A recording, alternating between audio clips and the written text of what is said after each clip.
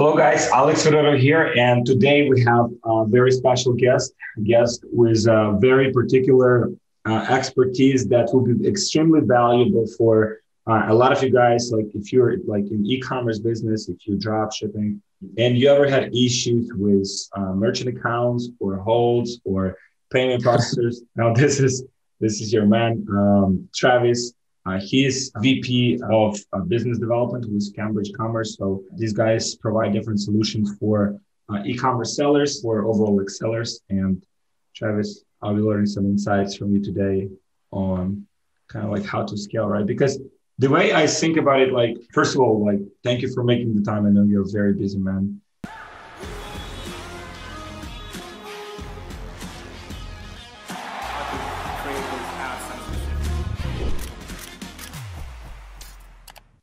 Here. It's kind of like at the end of the day, right? Like, for example, our audience, like e-commerce entrepreneurs and jobs, like you might figure out like all of these things in terms of how to sell your products. But then at the end of the day, like your money ends up on a merchant account and, you know, with a payment processor, right? And at the end of the day, like they pretty much own you in some way, right? Yeah. I mean, effectively, yes. So yeah, man, like a lot of the people that are listening, they're using like Shopify. What do you think about like standard options like that available to sellers, like Shopify payments, for example? Yeah. So I think what's great about Shopify or even like PayPal or some of these integrated Amazon Pay or some of these different functionalities that are built right in within Shopify store are fantastic in the ease of use. It's easy to set up. It's easy to get started, you know, and if you're just starting out, there's it's not like you've got like this big 3-year contract that you've got to sign and minimum fees or any of that kind of stuff. Like it's so simple. They make it so easy and it's all integrated. So I have a lot of respect for what they've built and it's a great solution for a lot of guys. And I think starting out, it's really easy to kind of get your feet wet in a simple way because it's very intuitive on how to set up and use. So I think it's a great option and there's a need for it in the market. And the way they've built it out, I think are fantastic payment solutions, honestly. And after some time, right? So let's say you have a business that you started out with Shopify payments. A lot of the people, you know, because I'm in like different e-commerce groups, they might face, you know, like limitations. They might face, you know, the holds, reserves, stuff like that. Is that actually like normal, like to have like reserves, to have holds on the merchant account? Is that just part of doing the business? It can be.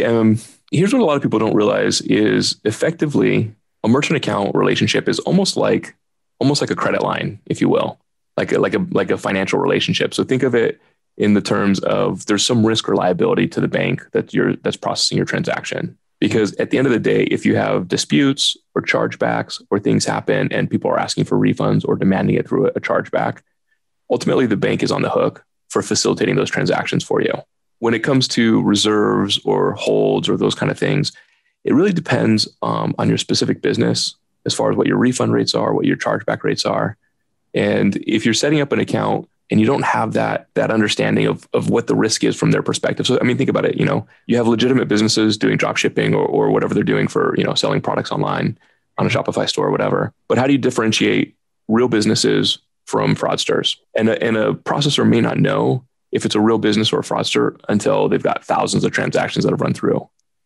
And, you know, while there are some protections, there's some automated underwriting things that Stripe does. They're really designed for these new companies to get up and get going. When you've grown or you've scaled a little bit, there's some additional options that begin to open themselves up to you to allow you to have better pricing, maybe work with tools or functionality that, you know, if you're moving off of a Shopify store, if you wanted to work into it like with a funnel or, you know, even one-click upsell is like a nice little funnel, but it also opens the door for you to use your own dedicated merchant account. And that allows you to get better pricing and better rates on processing if you have a good, relatively clean business from a history standpoint, you know, low refunds, low chargebacks, that kind of thing. So the fees could actually be lower, like than what like Shopify, for example, offers. Yeah. So what a lot of people don't realize is one of the things Shopify does to merchants if they wanted to use an outside payment processor, a big portion of their revenue comes in from the fees on the merchant processing accounts with Stripe.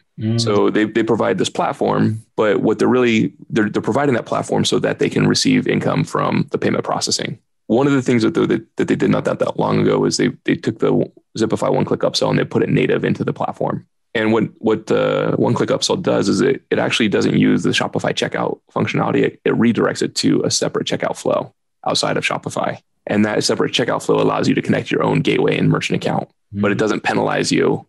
Because if you do it, set up your own merchant account directly in Shopify, they'll penalize you, I think almost close to 1% on your processing. So it kind of wipes out the entire savings. But this one-click upsell redirect allows you to completely maintain all the tools that you utilize in Shopify, but it gives you access to doing upsell funnels and flows and use your own dedicated merchant account and not be penalized the rate. One-click upsell charges you something, right? They charge their own fees. Only on upsells. So if you don't have any upsells handled through that, then there's not really a fee. I think there's like a $99 a month or something super nominal. So that's pretty much kind of like an alternative to funnels in some way. And it's a basic funnel, right? It's not phenomenal. It doesn't have all the bells and whistles that some of these other systems do, but it's native and it's simple. And so like that's a very easy step to begin to explore how to begin to build funnels into your campaigns and your offers. Because you will increase your average order value when you offer those types of services or delivery of that type of offer in that way. And then we work with a lot of other companies if they're doing something outside of Shopify, or for example, something like Sticky or Connective or some of these other more sophisticated CRMs opens up a whole plethora of more options for you. So it really kind of depends on where processing, right?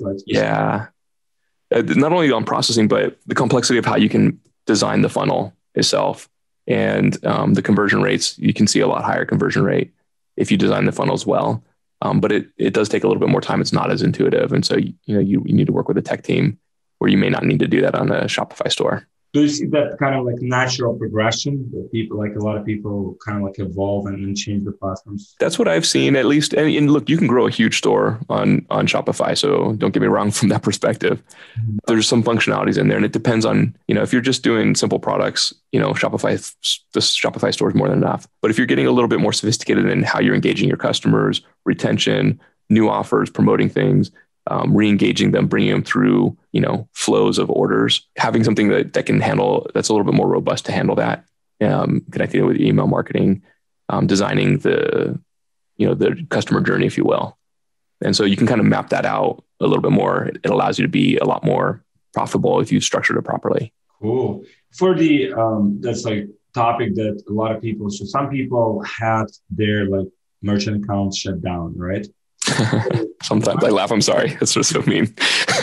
But yes, it's one of those like big pain points, because if that happens, then pretty much your whole business, like if it's not structured properly before that point, then it stops, right? Until you figure out that, the new setup. So why that happens? Right. And so you work with many clients, kind of like what are the most like frequent reasons that happens? Is that only for like legitimate reasons? Like, for example, so high ratio, or it also happens just like because you use the same CRM as like other shady sellers, or like how is that working out from your experience? That's a great question. I think because one of the challenges, this happens all the time. Like I'll have, I'm in different Facebook groups and I'll see, people freak out because something happens, right? And they're like, they don't know why they got shut down. They're like, we've been processing. We thought, we had the account set up. It was approved. We haven't changed anything. And then all of a sudden it feels like out of nowhere, they got slapped. The thing about Shopify and PayPal and a lot of these services, the value that they have is speed to market. So you're able to get up and quick and it's very simple. Mm-hmm. But the downside to that is that nobody's actually looking at your website. They're not really underwriting your business. They're just, does it pass these criteria, set up in the account in an automated way? I've heard. Yeah. I don't know if that's like but I had a conversation with one entrepreneur and he's in that like payment processing, but like in Europe space. Mm-hmm. And he said that they launched, I don't know how true that, like, but he said, I'll have to Google it, but it said that Shopify launched the, I think Shopify payments and, and Shopify loans on the same day. Maybe. I don't know about that. Oh, wow. That would make a lot of sense. So whatever like funds they have on hold, now they can borrow these funds, with interest. But I don't know. I'll have to Google it. I don't know. It depends on how far down the conspiracy trails you want to get to. So, yeah. I mean, it's a business model, but I don't know about that specifically. But what I will say is this: is it's hard sometimes for a business to really understand. Like you're trying to figure out your marketing, you're trying to figure out your operations, you're trying to figure out your products and all that kind of stuff. Having somebody that you can talk to that really understands payments is a huge asset if you're really trying to grow and scale, because you don't really know what you don't know. I'll see people where they're selling supplements and they're running and everything's going fine, and then all of a sudden they get their account turned off because and it depends on how they're doing it, like with Square or Stripe or some of these different groups, like they do this automated process because the truth is, like, a lot of times people set up and they just don't do anything. So why spend the time underwriting all these different accounts? Let's just automate it. And when they start processing sales, now let's look at it and we'll do the due diligence and underwrite it. I see. If that's the case, if you kind of have a business that's up and scaling and maybe you're in a category that isn't welcomed with open arms, like you're doing supplement sales, right? So nutraceuticals is like a category that's restricted or prohibited sometimes with a lot of processors, or you're doing some sort of phone sales, or you're doing, subscription continuity, or even negative option or membership, different categories of products. Like there's all kinds of different things. Most of the time they want retail stores and they don't really want direct response marketers. So when you start having direct response, you tend to have a little bit higher chargeback ratios. You tend to have issues that come up from that perspective. And it's not uncommon for the category of the product to be something that they don't really want, but they auto approved it. And so now people scramble when they get an account shut down because it was a category that probably shouldn't have been approved, but they approved it anyway because it's just an automation. I see. Yeah. For example, working with like someone like yourself, so you guys, I mean, the whole kind of like review process is first, right? Before you. Yeah. Absolutely. So we spend a little bit of time on the front end. I've been at Cambridge for 20 years now. So, we've always been in the direct response space. I love that space. It's fascinating because, getting an offer direct to consumers and it's about the math and the metrics and, does everything kind of line up? And if it does, you can continue to scale and keep ramping.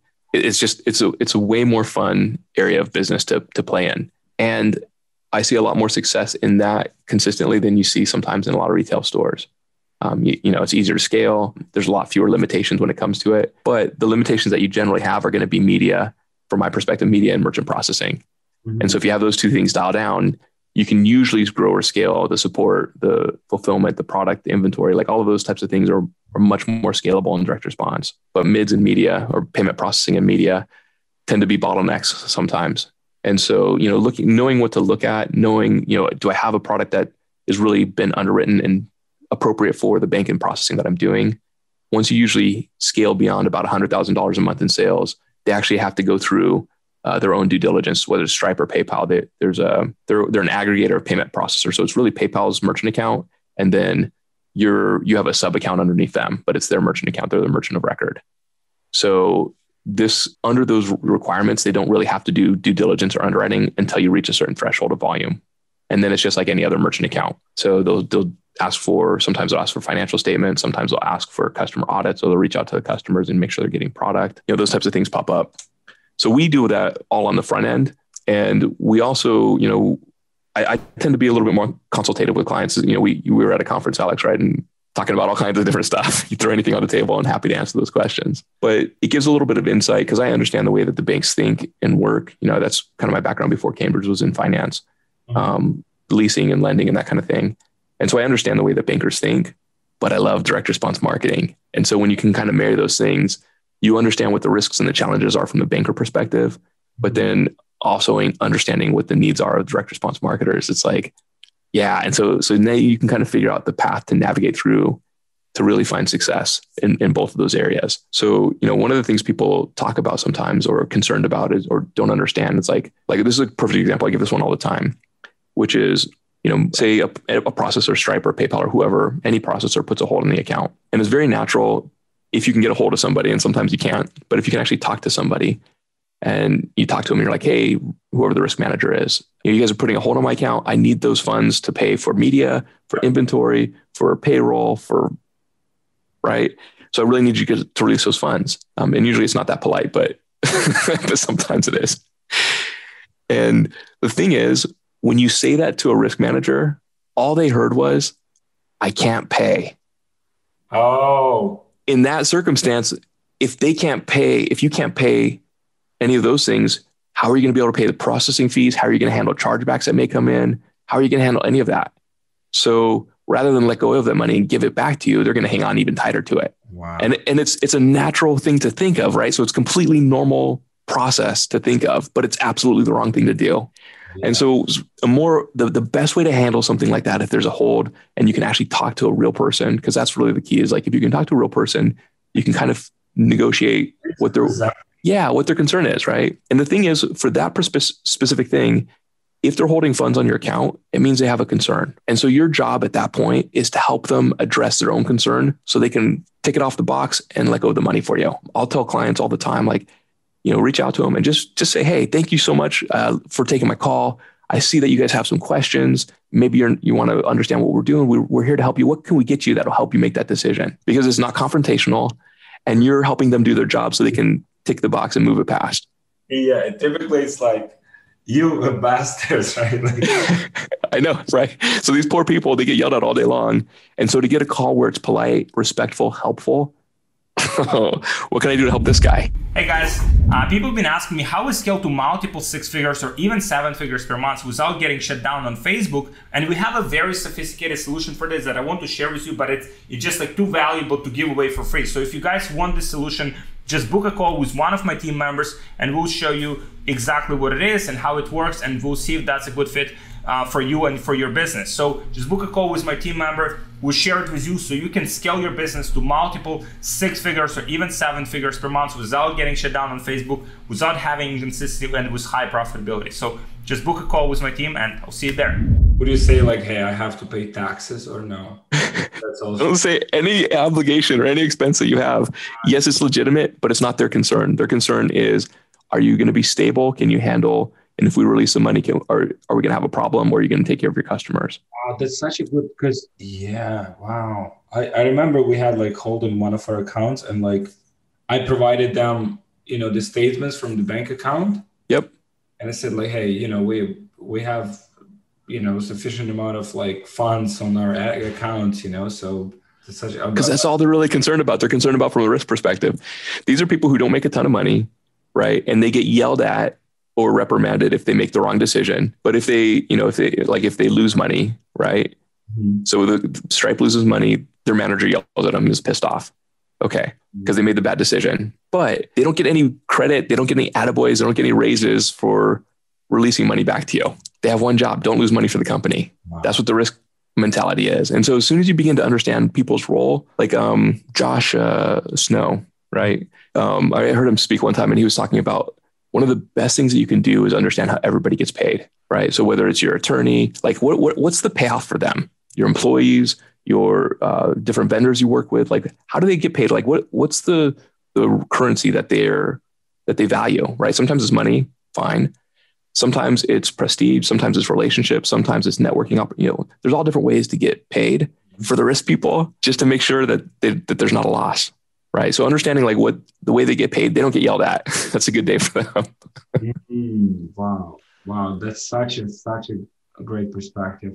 In terms of Stripe, and we talked about that like previously. You said that they probably have one of the clearest explanations of the disputes. And those kind of like the benchmarks that like you don't want to overstep. Right. So let me do this. Can I paint a picture for how the payment processing industry works? Because I think a lot of people get confused about it because they think like it's some giant financial institution, like some big bank or something.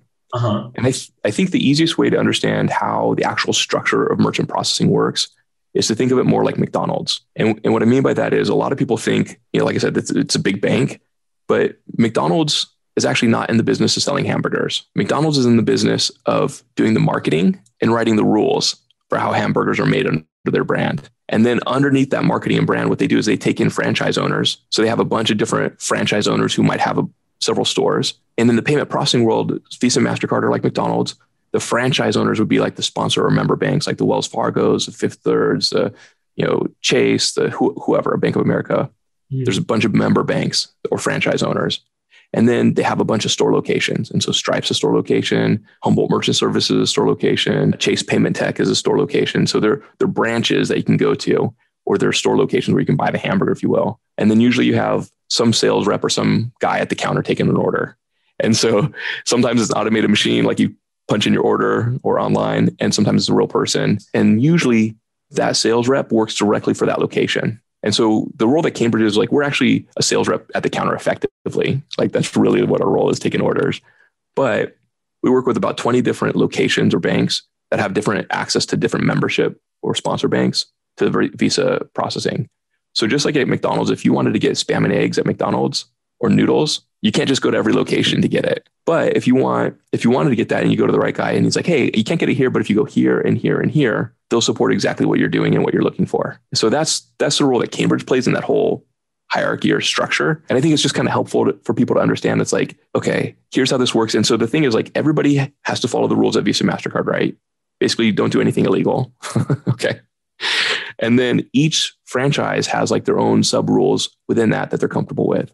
Like we do only retail stores, and this other location does e-commerce, but no subscription or no supplements or, whatever. And so they kind of carve out things that they've taken losses on. There's a saying like every warning sign's written in somebody's blood. And it's basically like, don't swim with sharks, don't swim here, shark attacks, or the sharks are around here, or coral or whatever.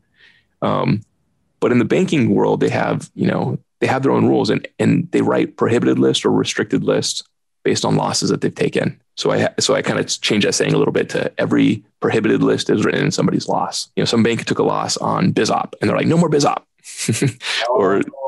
I see. Wow. Yeah. So, so those normally get updated from time to time, but, and a lot of things like people don't realize, like this is one of the things with like really most contracts and entrepreneurs tend to not read through the fine print of everything. And so there's these long contracts that usually reference these other documents. So Visa, MasterCard have like 200-page document of rules for how you're supposed to handle payments. Wow. And when you sign your agreement or you click on the submit button for Stripe or PayPal, you agree to those terms that you never even knew were there. I mean, it's like no one reads them anyway. Like I do. Oh, you do. Wow. Yeah. Wow. But you're right. Nobody reads that stuff. And so part of it is, and I'm not saying that you should, because there's so many rules. It's like, and they get updated every year, and it's right. Like, I mean, boom, like they might change like tomorrow or like next month. Yeah. It's so every year they update them. It's hard to keep on track of. You've got all these other things that are stealing your attention and time and energy. Do you really need to do that? But at the same time, if you don't know the rules, how are you going to win the game? So that's one of the things that I like. I really enjoy having time to educate people about some of the different rules and how to navigate through what those challenges are to find a way to win. Because there are ways to play the game in a way that's long-term sustainable, builds success, and still compliant with the rules. That's what I really enjoy doing that. I really enjoy helping entrepreneurs figure out how to play within the rules that they're doing, address the challenges that could come up, think about strategies that will mitigate that or protect them from the downside and give them all the benefit of the upside. Wow. So for the chargeback ratios, right? That's probably as well like one of the things that entrepreneurs should have in mind, right? Like, so yes, know the rules. Yeah. 0.9, right? Is the benchmark that you don't want to kind of like over. Yeah. So if you just Google Stripe chargeback monitoring program, they have the cleanest presentation of what the rules are when it comes to chargeback and ratios and what's allowed. You can get the same information from Visa, MasterCard directly in those 200-page documents. It's there. It's just... So for example, like Stripe reflects exactly the same things as Visa and MasterCard directly? Correct. Because again, Visa, MasterCard write the rules, and everybody has to play by the rules that Visa, MasterCard write. Same hamburger.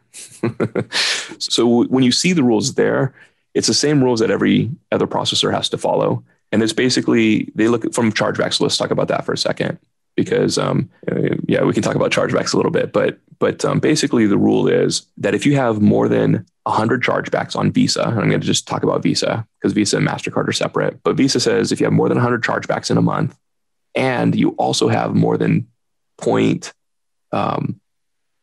chargeback ratio, looking at chargebacks this month compared to sales this month. Yeah. Okay. If you exceed both of those thresholds, they consider you to have excessive chargebacks. And what happens is if you stay in that range for more than 4 months, on the fourth month, you get a fine. So But when they Stripe, don't necessarily. I think with Stripe, like they might probably like if you're like a new merchant, they might just shut down your account. 100%. They don't play. Like maybe with this other, like so you said it's 4 months. Because I thought it's like, okay, if you overstep, like that's it, game over. But it's not game over, right? You still have the chance to fix it. You do. And the thing is, yes, you do have the chance to fix it, but they may or may not allow you the time to fix it. It's Stripe's decision, or the processor that you're with, whoever you're processing with, it's their decision if they're going to allow you to work through that or not. And we can talk about chargebacks in a minute if you got some more time, but understanding again what that rule is, it allows you to know, okay, that's what their concern is, because at the end of the day, regardless of your ability to pay fees or fines, the processor is obligated ultimately to Visa and MasterCard. If any of the merchants that they have get a fine, they're responsible for it. So if the merchant goes out of business or doesn't pay it or doesn't cover chargebacks, they're handling it. It's their cost and their loss, because that's part of the rules that Visa and MasterCard have. So they've got a risk. And so that's why I'm saying at the beginning of our conversation, like think of them like a line of credit, because they're trying to manage their risk. They don't want to take any losses on their loans, if you will, for your business.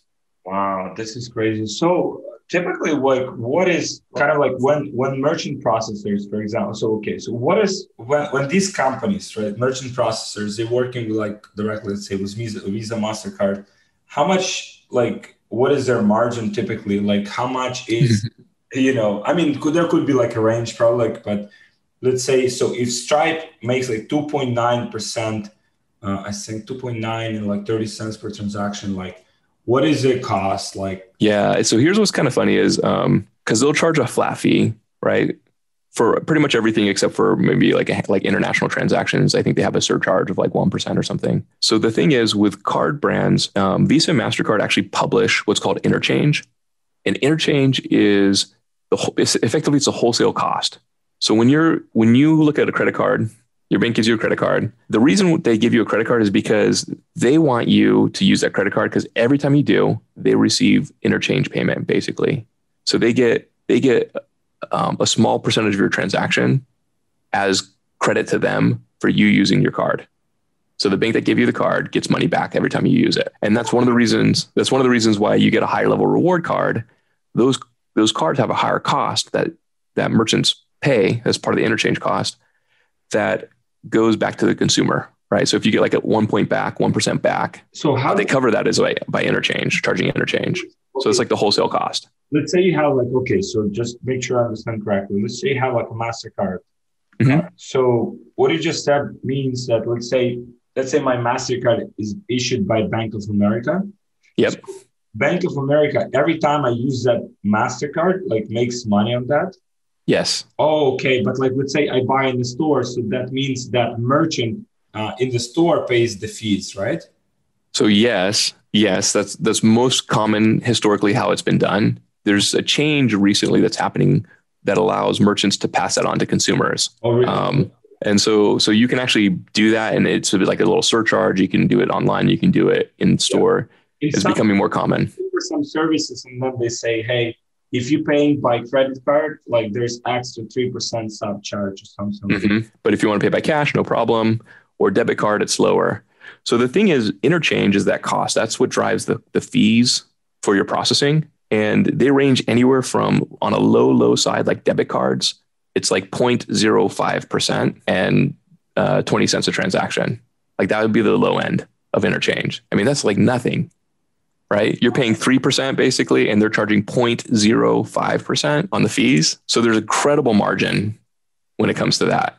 So Stripe would make like 0.5? That's on debit cards, And so not all debit cards, there's a lot of different things, but there's basically, interchange is like 900 plus categories, basically. They have things for like grocery stores. They have things for retail stores. They have fees for eCommerce. So the type of store, gas stations, insurance.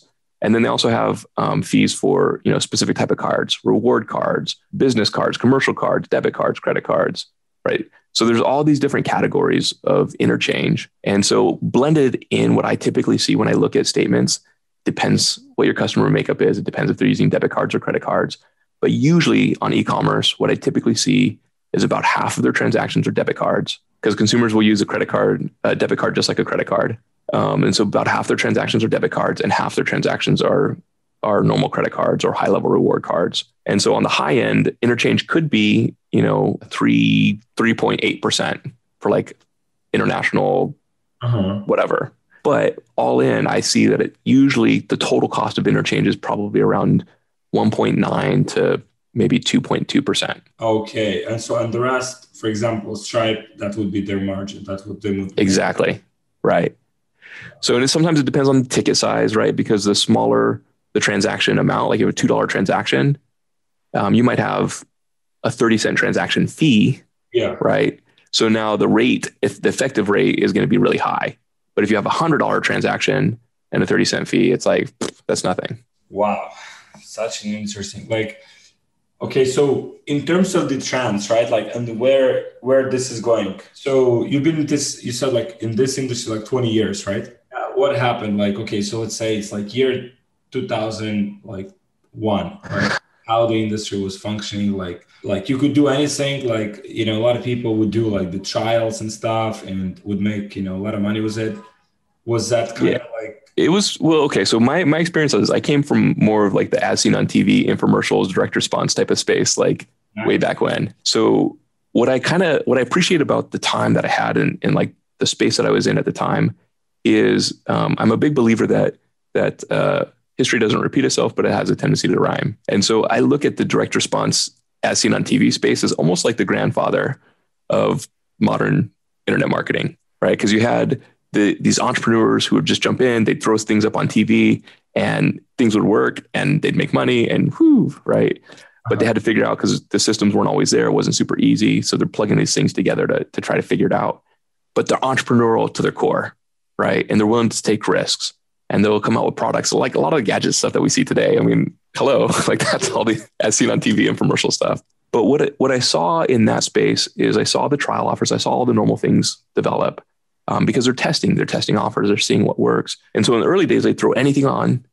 And then as it began to mature, online became available, more and more popular. And they used to have all their sales over the phones. And then it was 90% of their sales over the phone and 10% online. And then that grew to 50-50. And now it's 80% online and 20% over the phones. But as you see that develop, what also happened in that space is I saw this consolidation of bigger players. You had the major players like the Telebrands or Idea Village or some of these larger as seen on TV branded companies, product lines, Pet Egg. QVC, no? QVC, all of that stuff, right? So, but more in the smaller products, the things that you go to, you go to retail stores and you see them on end caps and it's as seen on TV, right? And there's these end caps and stuff. What happened in that space is there was consolidation around the bigger players because what they figured out, they always used to do marketing on a metric called MER, media efficiency ratio. So if I spent $100 in marketing on television ads and I got $200 back in sales, that was a 2 MER, a 2 media efficiency ratio. That's so right now it's ROAS, right? Exactly. Yeah. So they would look at that metric, and what they figured out is that they could actually lose money on TV, the bigger players, because they built relationships to get distribution out into retail stores. So it never existed before, but as they figured that out, they could lose money. So now there was this barrier to entry because you couldn't run it out profitably because they're buying up all the media, blasting products out so they can get them into the retail stores. They just outbid you, buy all of the space they can. Yeah. So it made it really hard for new people with good ideas to enter the market. So as that matured, the margins began to get tighter, right? People had to get more efficient. It was harder for new people to just figure it out and just to make money. Mm-hmm. So I kind of see those things as that's kind of the history a little bit of the DRTV space. And so looking at the internet space, I kind of see that similar, different, because it's not going to be the same. But I think you still have this consolidation of bigger players, people who have brands. We see this at some of the masterminds we're in, where they start off with one product and then they buy another company and they buy another company and they kind of cross market between their companies to fortify it. And that's kind of similar. So now you can afford to do things because you have scale that you couldn't do when you started. You're more efficient in your profitability. You've got, your operating costs for your normal offices. And now you have this brand and you have that brand. And now you're cross marketing because now it's lower cost of media to acquire those customers. So as you get more sophisticated, those things, you have to get more and more efficient. And what naturally happens is as you do that as as you grow in your sophistication, as you grow in your systems and complexity, it makes it harder for new people to come in if they don't have those systems and structures, if they don't understand how to do that, because all these other companies now are beginning to take advantage of those scale and those opportunities from what they've learned right over the years.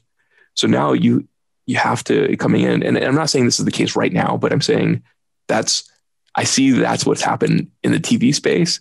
So I guarantee you that's what's going to be happening eventually in the online space. It just as it matures.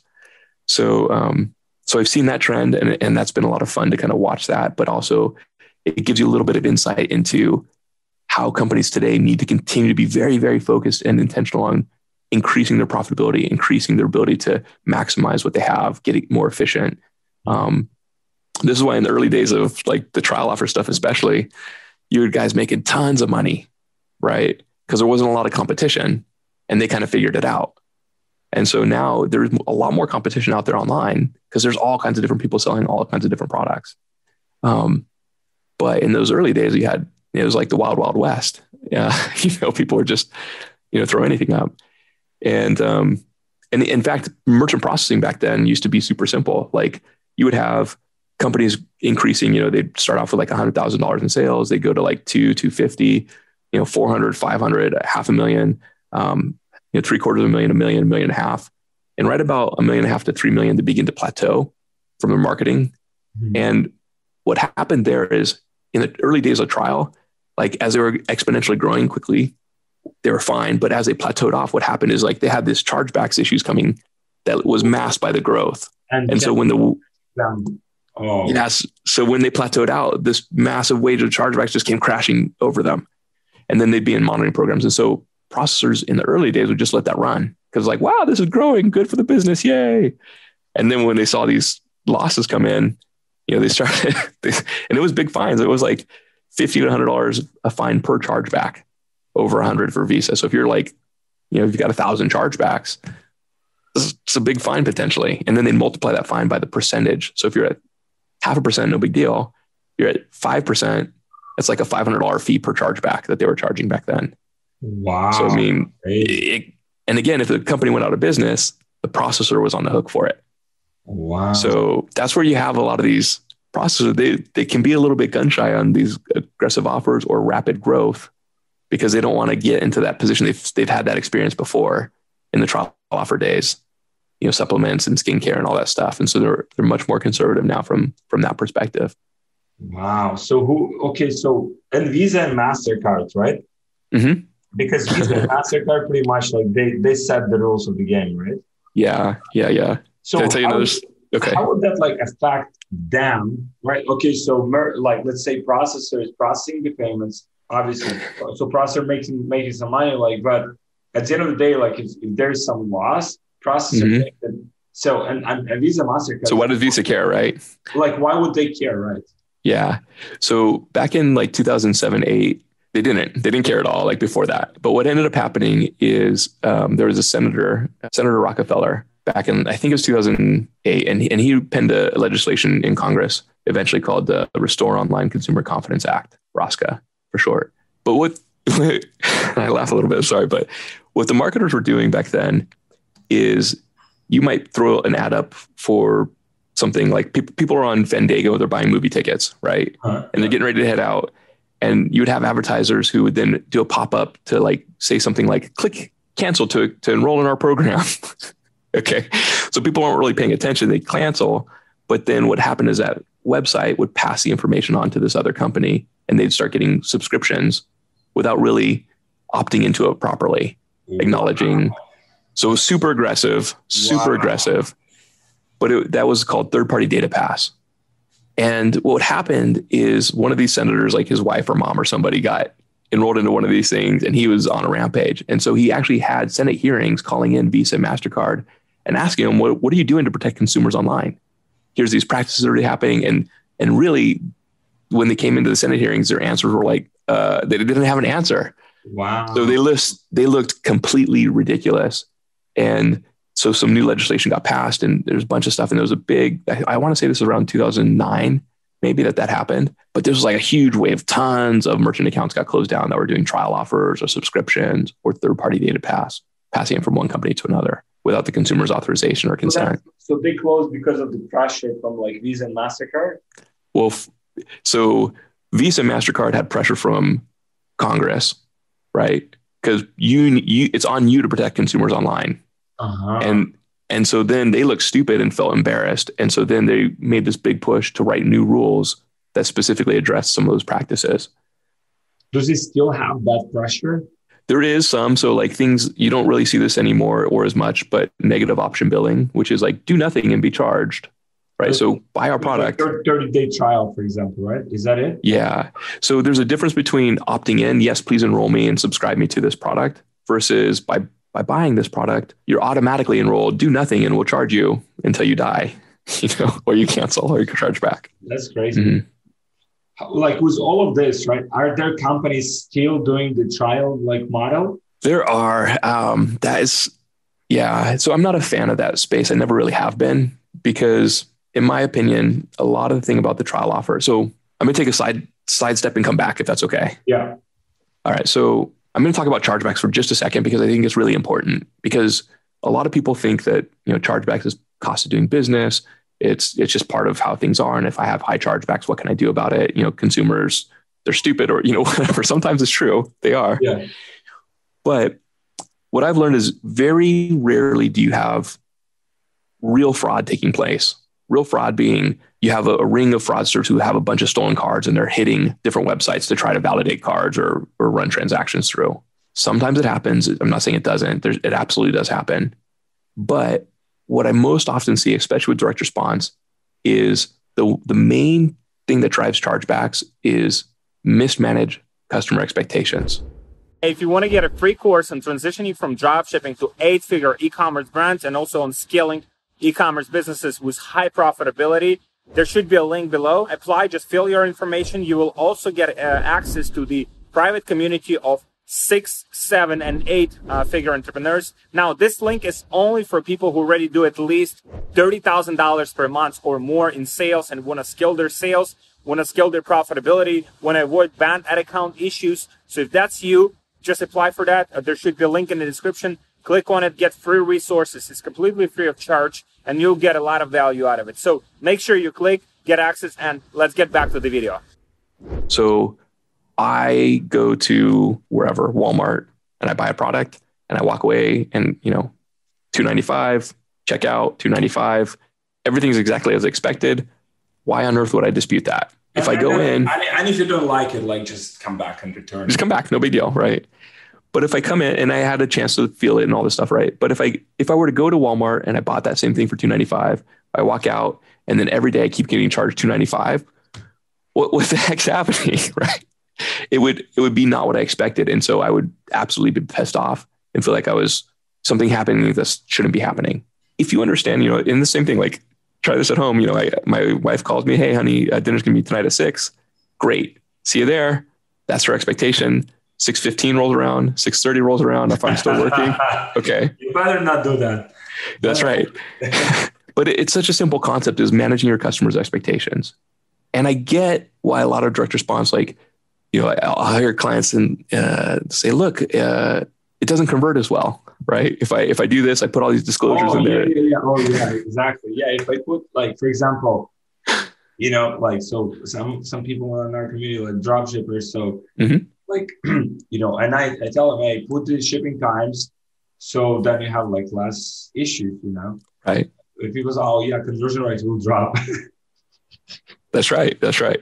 So those are the types of things, right? That mismanagement of expectations are things that cause the frustration with your customer. I'm not saying it's always bad, because there's a line that you can navigate through, but you got to understand what that line is to find a healthy balance of what you can do and where you can push and where you can't. But if you realize that most of the disputes are about expectations, then what that means is it's all in your power and all in your control. What are you doing to set expectations with your customers? How are, what's the timing? What's the product? What's the value, the perceived value? What's the experience of refunds? What's the experience of timing and delivery of the product? What's the experience of the unwrapping or the packaging? I've seen guys who are selling, $5 smartwatches or whatever, right? tracker watches, whatever, and they're charging like $80 for it with a subscription, to the app or whatever.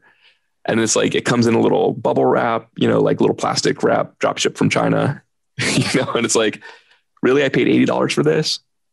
And it's this expectation of what they're going to get. But if you have that same product and you put it in some nicer packaging, something that feels a little more substantial, the value of what's perceived by the consumer is higher.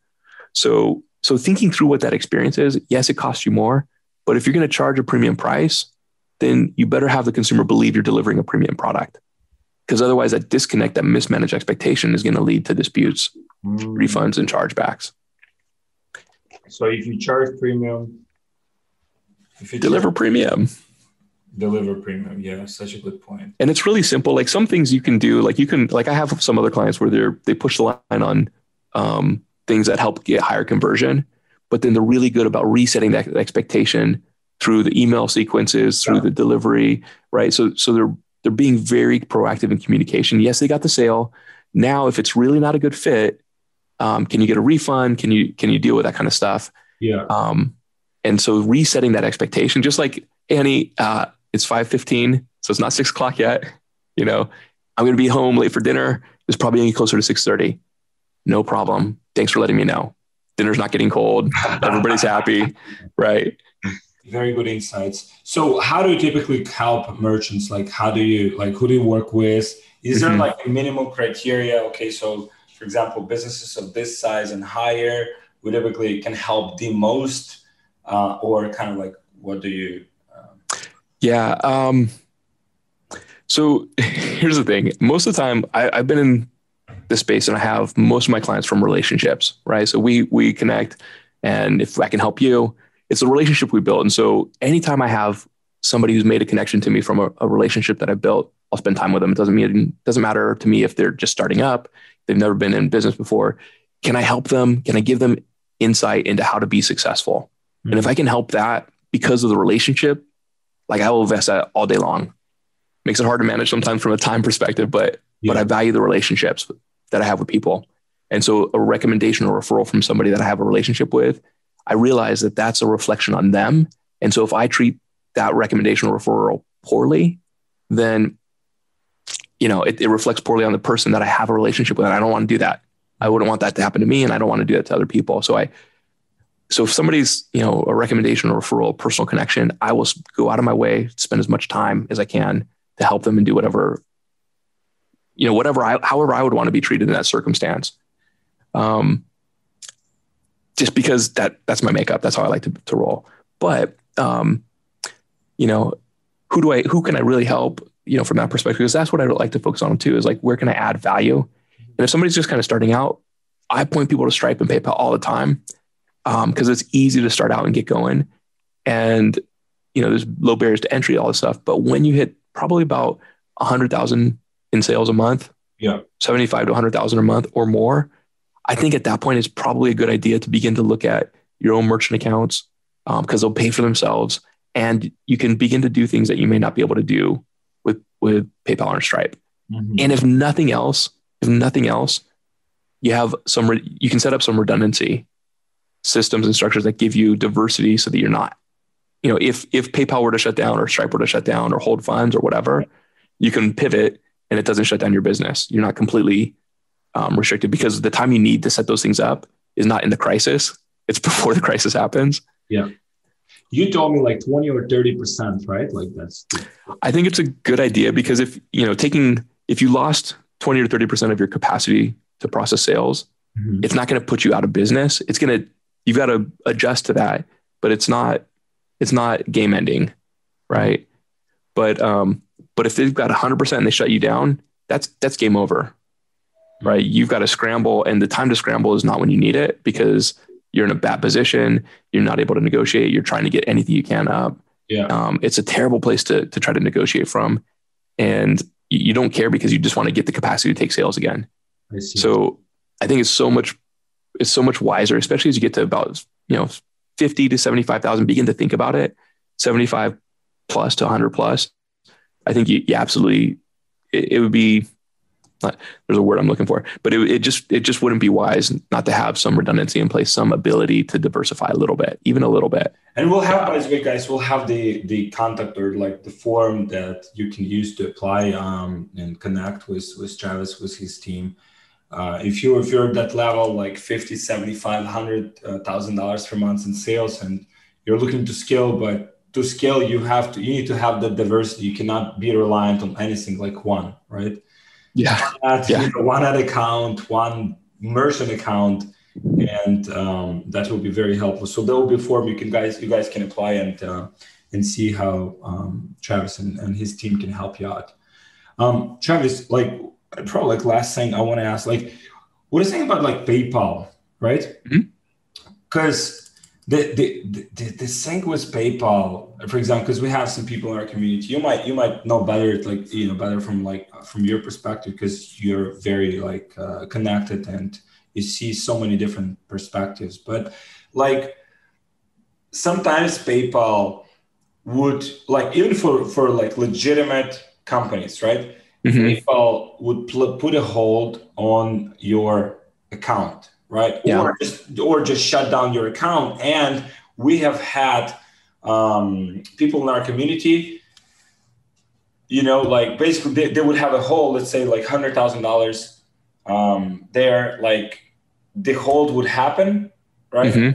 180 days, which is, bad for people. It's horrible, right? But what happens at the end of that 180 days is that PayPal would sometimes, not every time, but sometimes would pay from your account to themselves, to PayPal, $100,000, and they would say it's because you use unacceptable business practices, something that you have signed somewhere in the contract. That happens, and that really happens. And I know, I don't know if you know the guy Chris Mead, Meady or Mead, he's they have this volleyball, but not regular volleyball, but 2-side volleyball or 4-side volleyball game. Okay. Crossnet. I don't know if you're familiar. Very, very cool guy. I interviewed him some time ago. Crossnet. And basically he had they run legitimate company.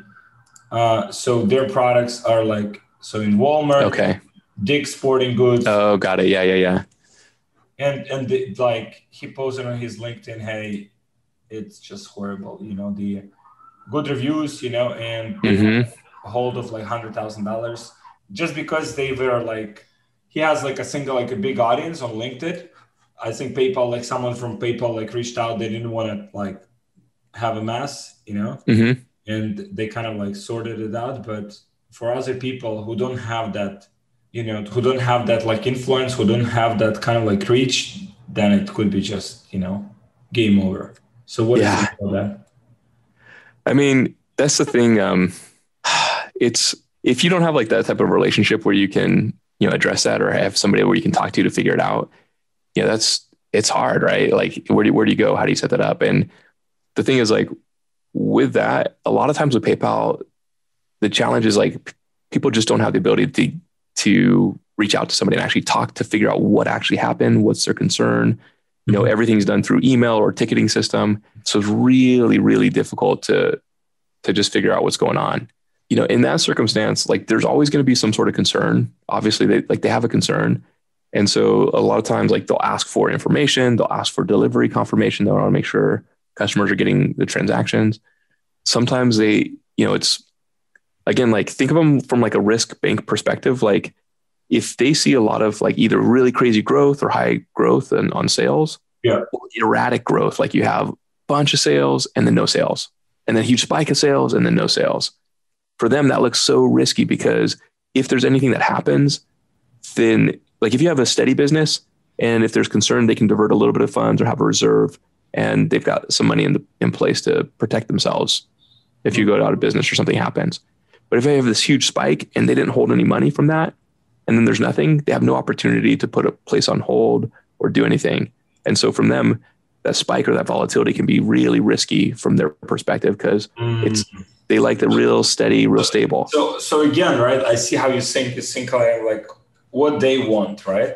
What the people on the other side of risk managers, right? Like who's kind of like, who's responsible for that? Who don't want to be screamed at?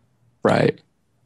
And that's why, like, again, like if you can get a hold of somebody or even in your email communication, hey, it looks like you guys have some questions about our business. How can we help you address whatever you need? Taking a friendly tone like that and to try to, and yes, it's a pain in the butt. Like, stop your business. We're not going to give you money, and go get a bunch of data for us. But you can't run your business without being able to get paid. So it becomes really important. And yes, you can get pissed about it. And yes, it's a valid, 100% valid to be pissed about somebody holding your money. Mm-hmm. But people don't usually act completely irrationally. Not usually, sometimes, but not usually. And so what it means is if something's happening, it's an indicator that there's a concern or there's something that needs to be addressed or resolved or just fortified from their perspective. So whatever you can do to help them do that, where they can just tick the box and pass the file. Okay. And look at it that's part of your job or your role when something like that happens.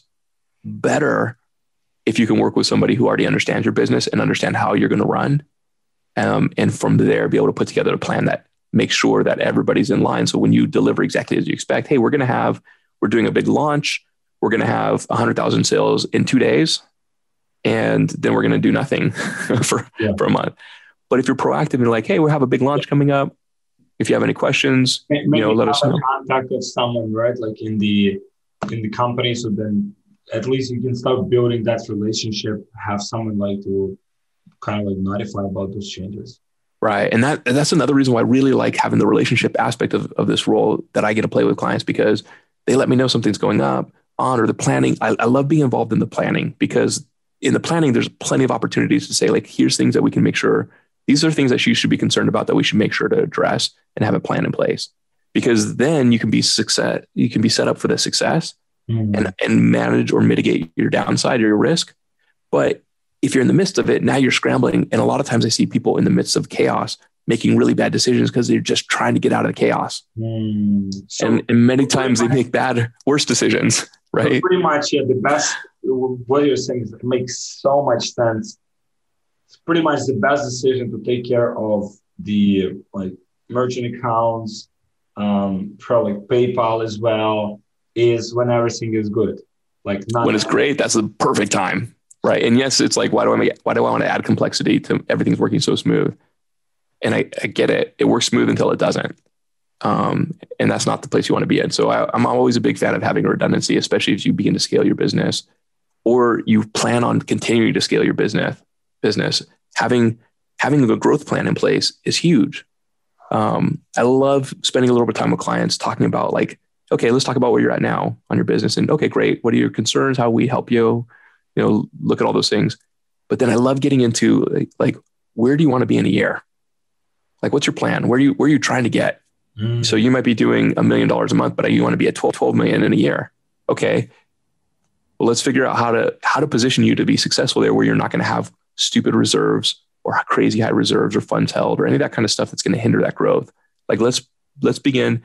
And then I'll even talk to clients about like, let's talk about what your financials look like to support that growth. Because if it's essentially risk that a processor is looking at, their line of credit kind of mentality, how do we say, hey, this is a good loan package. This is a good package. You want our business. We're really low risk. Here's how we're doing all the things that you might be concerned about. And here, here's all the things we've done to protect ourselves to handle that growth and that scale. And so I'll write out, 3-4 page executive summaries on a package where it's like, here's this company, here's all this information, here's their story, right? Here's where they're going. Here's their financial, like, here's the package. And why I think we should do it, why it's great. And a lot of people won't spend the time to do that, but when you can paint that picture, they have so much, all their questions are answered. They have so much more confidence in being able to get the deal done because they have a nice little package wrapped up to really understand what their business is, where it's going, what they're doing, how they're managing risk, how they're monitoring stuff, what they're doing in customer service, preventing chargebacks, fraud tools, like all that kind of stuff. Like, you can put together a really solid package to make it the best case you can. And when you do that, it answers all their questions, and then they don't need anything else. That's awesome. So yeah, guys, if again, like if you're like 50, 75, 100K per month, maybe more already, maybe you're already like doing some good volume and you want to diversify, you want to have some good processing and also like just good relationship, like with a real like person, you know, that you can contact, then should be a forum, reach out to Travis, see if, you know, that's a good fit for both sides. But, you know, man, I mean, so many people recommended you, you know, so many people say, hey, Travis is your guy. So, you know, you're my audience. So I'm sharing with you like some very, very valuable context. So Travis, thank you so much for making time for this. I know you're a busy man. You got it. And thank you guys so much for listening. If you have any questions, drop them below. If you want to apply to work with Travis, with his team, there should be some forum or a link below. And yeah, thank you so much for watching. I got a lot of value. I got a lot of like, kind of like things that, yeah, I probably knew kind of like at the end, you know, but now like boom, like reinforce. And then like now they're back to the surface and there are things that I need to do from my side for our business. So thank you for sharing, Travis. Appreciate your time, Alex. It's been a lot of fun. Thank you very much.